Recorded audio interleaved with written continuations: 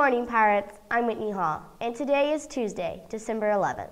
Be sure to stop by the counseling office and see all the cool summer programs that are happening. The ASVAB test will be offered at BHS on the morning of January 17th and is available to all students in grades 10 through 12. The ASVAB test is a part of the ASVAB Career Exploration Program that helps students learn more about themselves and the world of work. To sign up for the ASVAB test, please stop by the counseling office no later than January 4th.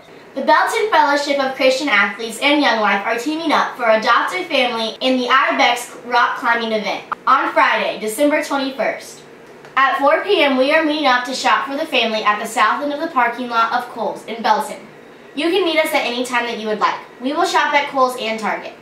We are asking you to bring $20 and to pay by Tuesday, December 18th. Half of the money goes to the needy family we are shopping for, and the other half goes to Ibex. Everyone will learn how to belay, tie knots, and rock climb at the premier indoor rock climbing facility in KC. There are different levels of rock climbing, so everyone can come and join. See Robert Arcor's shirt for the waiver form needed to climb, or you can go online at www.climbbyx.com. All baseball players, there will be no more off-season now through Christmas break. After break, we will meet up and you will all be distributed a calendar with time and dates of all the off-season activities leading up to the first practice. If you have any questions, please talk to Coach Hamilton or Coach Trump. On December 14th, Johnson and Wales University will be visiting Belton High School. The Friends of Rachel's meeting will be held today in Miss Robinson's room during all lunch shifts. Don't forget that the College and Career Fair is being held at BHS tomorrow between 5 and 7:30.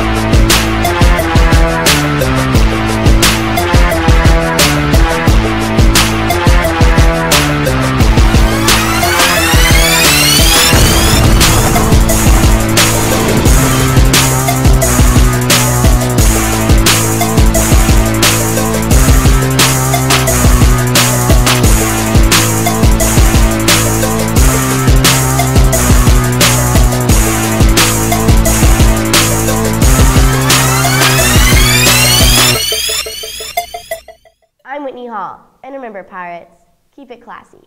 Yeah.